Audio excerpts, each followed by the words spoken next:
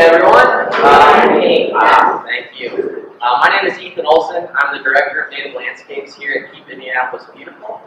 I just want to start by saying it's really cool to be able to speak to such a large audience and such a wide variety of people. So thank you guys all for coming out. This presentation will take about 30 minutes, and we'll have time for questions at the end. I'm going to warn you that I'm going to be asking you guys some questions throughout the presentation to keep you on your toes. So we'll be able to ask a few questions as we go along, but we'll try and move things as quickly as possible. So today we're going to be learning about the importance of native plants within ecosystems. So to begin, what is an ecosystem? An ecosystem is a biological community of interacting organisms consisting of both non-living and living parts and the physical environment. So it's a complex system. It's highly connected, highly interconnected, and it can be any size. So this little picture I have here is a little centipede on some moss that's growing on some rocks. That can be considered an ecosystem. Planet Earth as a whole could be considered an ecosystem. You can even consider the entire galaxy an ecosystem. But for the purposes of science and the purposes of our conversations in this room and beyond, we typically look at ecosystems within a certain unit, whether it be a forest, even your backyard, a particular habitat or ecoregion. So I tend to liken an ecosystem to a computer chip. Especially with all of us carrying around computer chips in our pockets, it's kind of a good example. These microchips within our phones, these microprocessors that are made up of tons of different components. Some of them inhibit other functions. Some of them are working together to create a certain output or a certain function. So I like to think about ecosystems as little microprocessors like this. So something to remember is ecosystems are very dynamic systems. They are not just constantly stable.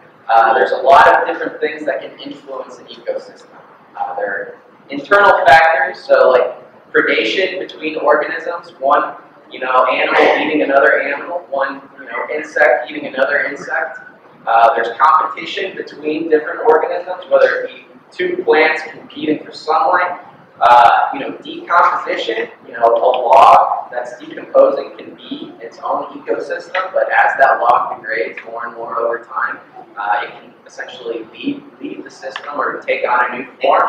And succession, so an ecosystem can progress over time and change over time. Some of the external factors, time itself can change how an ecosystem functions. The parent material. So whatever the ecosystem is grown upon, whether it be rock or sand, soil, water, topography. So a slope is going to have a different sort of characteristic than a flat land. And then human influence, and this is probably the greatest external factor that will alter an ecosystem's function. So climate change is a big one. Humans are really good at bringing in new plants and new animals from other countries. Those can drastically alter how an ecosystem can function. So there are a lot of things that can influence the characteristics of an ecosystem and thus its function. So why does this matter? What do ecosystems do? For us, for humans, and for the world in general, they perform ecosystem services. Does anyone know what an ecosystem service is? Cleaning the air? Cleaning the air, yes, that is an example of an ecosystem service. Yes, very good. So a more specific definition, this is something you might find in a dictionary or online. An ecosystem service, ecosystem services are the benefits that humans gain from properly functioning ecosystems. So these aren't just benefits that are only gained by humans, but they are benefits gained by the world at large. Of course, us selfish human beings like to think about our own species, so we kind of look at it through our own little lens like that. So there are sort of four main categories of ecosystem services. Supporting services, these include things like the formation of soil, so we can grow plants and grow crops. Nutrient cycling, so the plants that we're growing, the crops that we're growing are healthy. Habitat for animals, habitat for humans, etc. Provisioning services, oops, sorry about that. Provisioning services, provisions, food, for us raw material like wood, paper, things like that. Ornamental resources, the clothing, a lot of us are wearing clothing that is made of plant material, cotton. Regulating services include some of the stuff that you guys were mentioning in terms of pollution control, carbon sequestration is a big one, and then cultural services is the final category. This includes things like recreation, education, and sort of spirituality. Nature has a certain spiritual element to it. So this is a nice little chart that sort of divides those four categories. It's important for us to all realize that a lot of these ecosystem services overlap between categories. One ecosystem service can perform functions in more than one category. So a 1997 study estimated the average annual value of the world's ecosystem services. Anybody have any idea what that figure might be? Any guesses? 100 million. Did I hear 100 million? Yes. Anything else? A billion? Trillion? 33? $33? $33 trillion. So this was in 1997. We hope that this value is likely grown over time. But the more that we degrade our ecosystems, this value might shrink. It's important to realize that you can't always put a monetary value on ecosystem services, because without ecosystem services, we would all be dead. So they're sort of valueless, or invaluable, I should say. So how are we going to build an ecosystem? Where do we start? Plants. So let's start. What is a plant? A plant is a living organism, like a tree, shrub, grass, moss, orb, that is able to create its own energy through photosynthesis. So photosynthesis is a sort of a process that plants use to turn sunlight into sugar, into actual organic energy. Sort of the byproducts of this, these are things that all plants are able to provide. Air filtration, carbon sequestration, pollution control, water retention, heat island control, all this good stuff. Any plant is able to provide these sort of byproducts of photosynthesis. Landscaping beauty, that's a big one. But there's an even more important one, food for other organisms. So plants provide food for other organisms. However, not all plants are able to provide this service within an ecosystem. So this is an example of the food web. We've probably all seen this in school. If we look down at the bottom here, we've got our plants, native plants. Plants are the producers. They form the foundation of the ecosystem. They produce energy within the system. All of the other layers, all the other trophic levels within the system are consumers. All the other organisms within the food web rely on the energy that is being produced by plants. So the consumers need to either consume other organisms or other organic material in order to survive. So, let's look at native plants. Why native plants? Why are these important? What is a native plant? So the common definition of a native plant is any plant that occurred naturally in a given area or ecoregion before human interference. Here in the United States, we kind of look at that as any plant that was growing here in the United States before the European settlers crossed the Atlantic Ocean and colonized the U.S. Does that make sense to you guys? It's really important that whenever you're talking about a plant being native, that you have what is called a geographic qualifier. So for example, listed here, a plant that is native to California might not necessarily be native to Indiana. However, it would be considered native to the United States. Does Does that make sense? So something native in Indiana might not be native to another state in the U.S. Just for a little fun fact here, anybody know what this plant is here? Oh, sorry. Anybody know any other fun names for this? Yes, you guys are on it. What? Sorry? Can't hear you. The Indiana banana. Okay, so fun fact about the pawpaw tree, native to the U.S., is the largest fruiting tree, or it produces the largest fruit out of any tree native to the United States.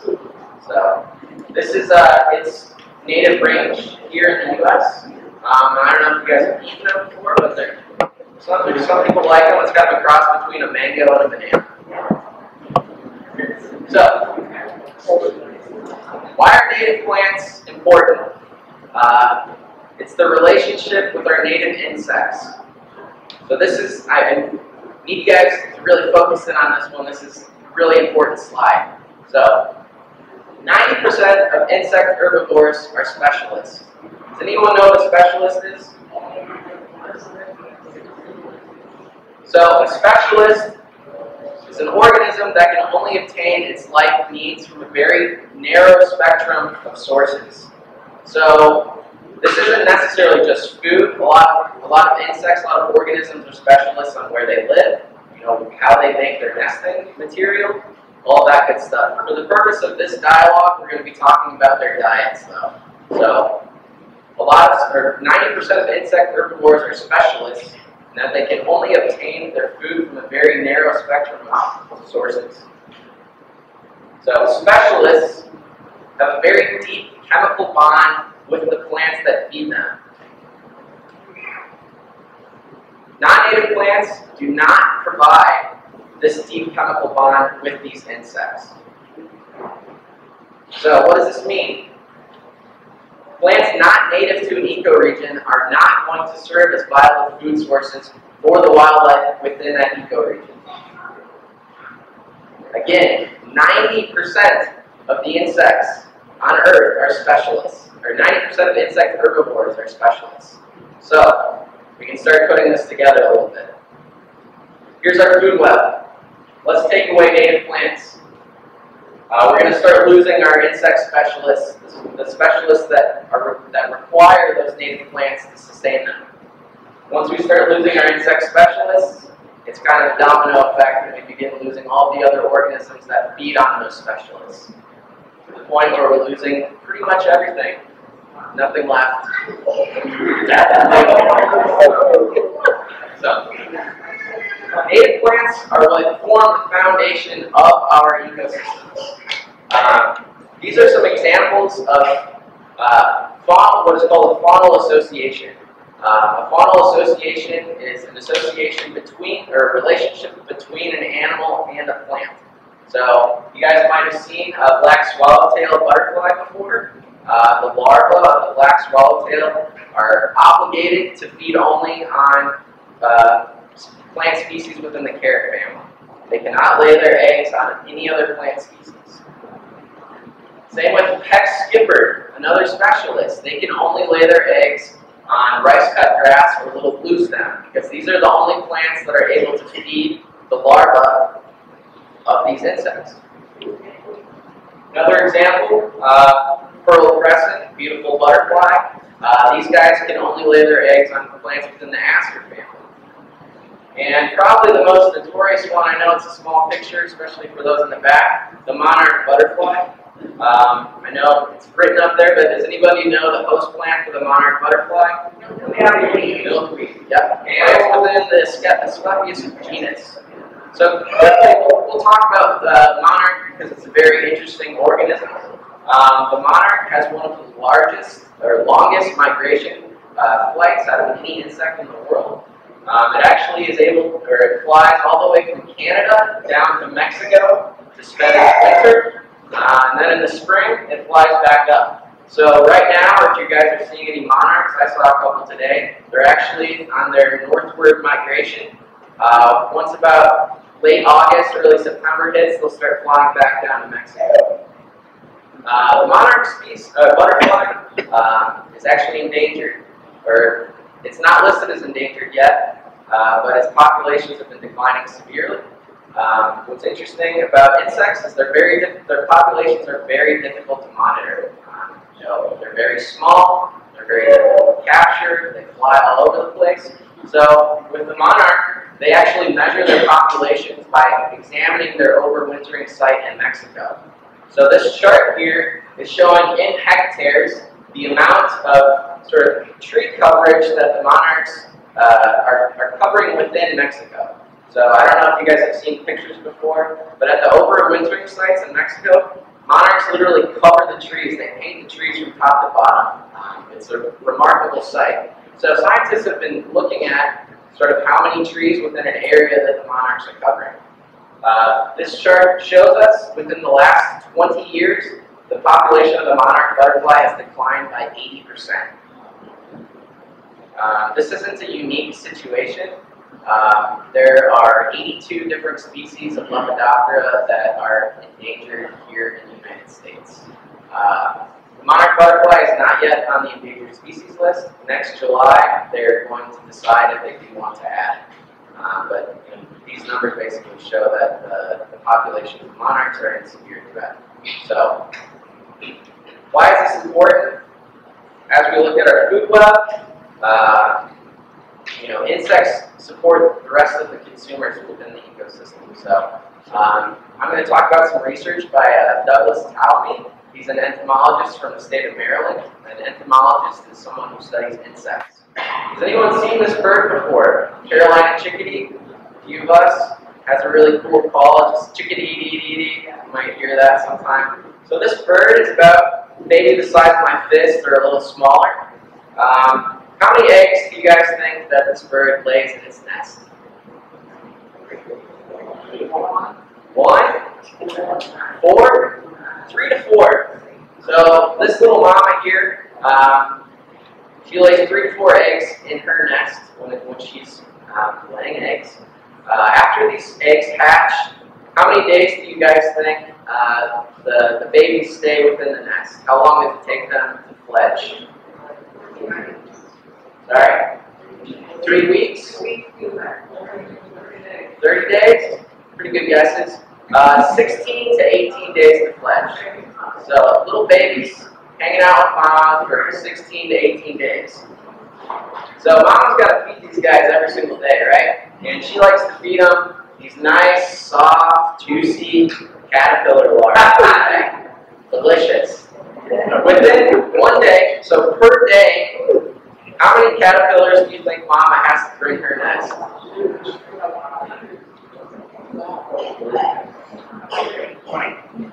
I hear a lot of murmuring, so I'll just show you.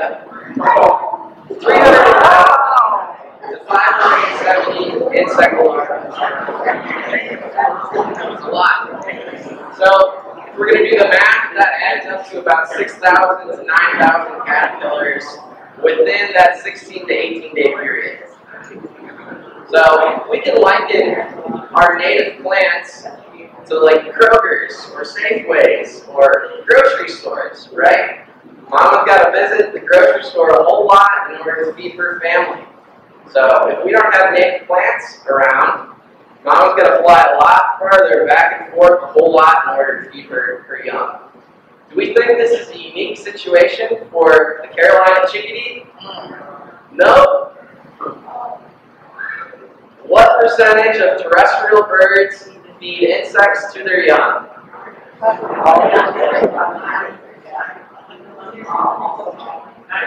96. So 96% of the terrestrial birds we have here in the United States have to feed insects to their young.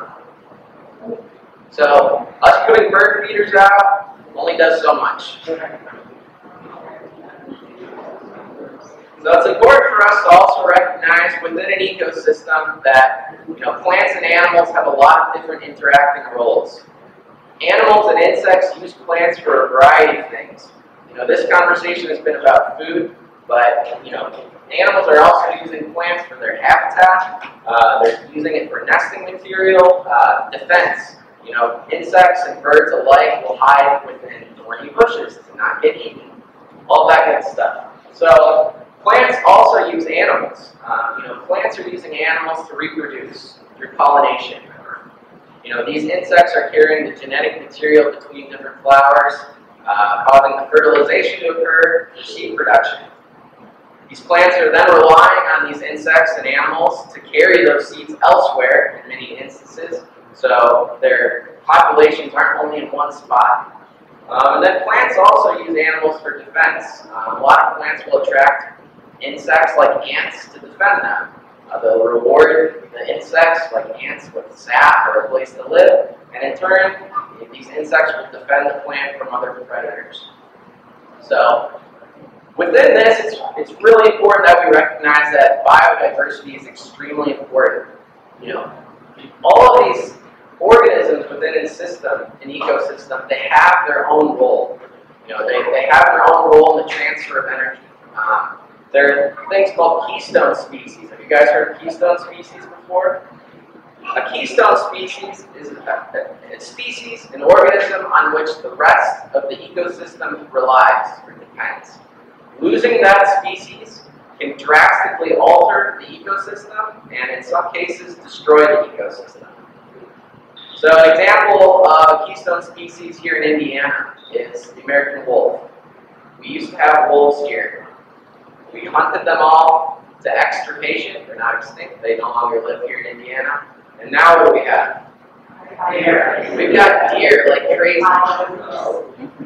So, you know, at the time when we hunted these deer away, we didn't know what we were losing. We were just doing whatever it is humans do. But you know, the more we know and the more we learn, the better we can be. So, how many species are we able to afford before we lose an entire ecosystem, or before we start losing these ecosystem services? And you know, I like to bring it back to that microprocessor within our phone. You know, we might snip one wire on accident, or drop our phone and one thing breaks. When that one thing breaks, you might lose the entire functioning of your screen, or you might lose your camera, or you might lose your charger. You know, so I like to think of it that way. People like to think of it as an airplane. You know, how many bolts can fall off your airplane before your wing falls off? So one ecosystem service that is extremely important for all of us is pollination. From an agricultural perspective, 1 in every 3 bites of food that we eat is thanks to a pollinator. So a huge portion of the crops that we grow need to be pollinated in order to produce fruit. So, you know, depending on the crops being produced, native plants improve the populations of pollinators and thus will improve crop yields. So, I don't know if you guys can see this all in the back, but there's a list of just some of the crops that are produced by pollinators.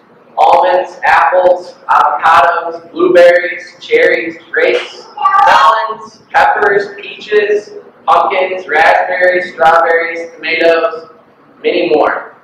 So I know I like a lot of the foods on this list. I assume some of you guys do. So it's kind of really important that we maintain these pollinator services within our ecosystems. So we're all here today. What can we do? Plant native. So this, you know, is a little abstract, but it might look familiar to you guys as adopted blockers. Let's pretend that this here is a city block. These black polygons are our houses. So imagine if we could start getting native plants within every household in Indianapolis. You know, we can start off, some of you might have applied for a tree planting through our community forestry program. You know, starting to get trees on the block is a great first step. You know, you guys have adopted your block, so you know, here today you're learning about native plants, and in the fall you guys will receive native plants that you can put in your own house. You know, this picture is starting to look a little better, a little greener. What's really important is that you guys are able to take this message and share it with your friends, share it with your other neighbors, share it with your family. But more important than sharing the message, you guys can start sharing your plants. As these plants develop within your own yards, you're going to start getting little bunches that you can actually dig up, cut in half, and then you got a free plant. You can start sharing your seeds with your friends and family. Another important thing to remember is that your dollar counts. So if you guys are buying plants from nurseries and you're only requesting native plants, what do you think these nurseries are going to start stocking? Native plants. So for us as consumers, we need to start making the demand for native plants within our nurseries. You know, these big box retailers, the big hardware stores that we visit to buy plant materials, we need to start demanding that these guys start stocking native plants for us. But eventually our nice adopted blocks will start looking green like this. It'll be providing nice little programs for all of our Carolina Chickadees. These are a few resources that I thought you guys might find helpful. INFAWS, that is the Indiana Native Plant and Wildflower Society. They have a great resource for anyone who's just looking to learn more about native plants here in Indiana, what might do well in your yard, whether it's shady or sunny, wet soil, dry soil, etc. Grow Indiana Natives is an endeavor started by INFAWS. It's basically cataloging all the different nurseries within the state that sell native plants. So you guys can visit growindiananatives.org and actually look up if there are any nurseries near you that sell native plants. And then finally, this is kind of just a little favorite of mine. Indiana Wildflower Info, Illinois Wildflowers.info. If you guys ever know you have a plant and you want to learn more about it, go to this website. It will tell you about all the different faunal associations that exist with this plant. So you can learn about what insects visit your plants, what mammals, what any animal, what organisms visit your plant. You can learn about how they grow, what their native range is, all that good stuff. So you guys taking a couple of pictures, so I'll let you do that real quick.